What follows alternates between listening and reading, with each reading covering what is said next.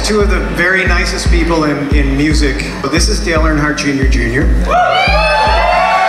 When you started this project, what was the difference between your expectations of doing this project and what's happened with the band, which has sort of exploded into something pretty exciting and pretty big? This was just something we were going to do for fun. We had no intentions of really playing shows at first or being a serious band.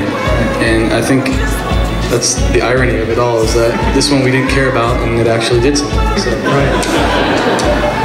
Okay, so here's the big question that everybody asks you about the name of the band.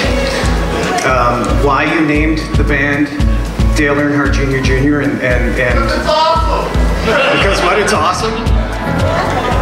We named the band that because it just seemed like it seemed so ridiculous that it would make it so that we could make the music sound any way that we wanted to, and we wouldn't have to feel like we were bound by any kind of genre or name. But we were actually set to change the name to Jr.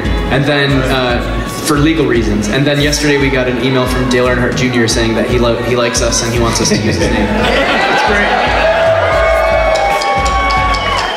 And he said that Jimmy Johnson's been making fun of him about it for a year. Yeah, right. We want to say that WDET has been a huge part of our lives growing up, so when we got asked to do this, it was a no-brainer, and we're so excited to be a part of it. And thank you guys for showing up and for committing to support WDET.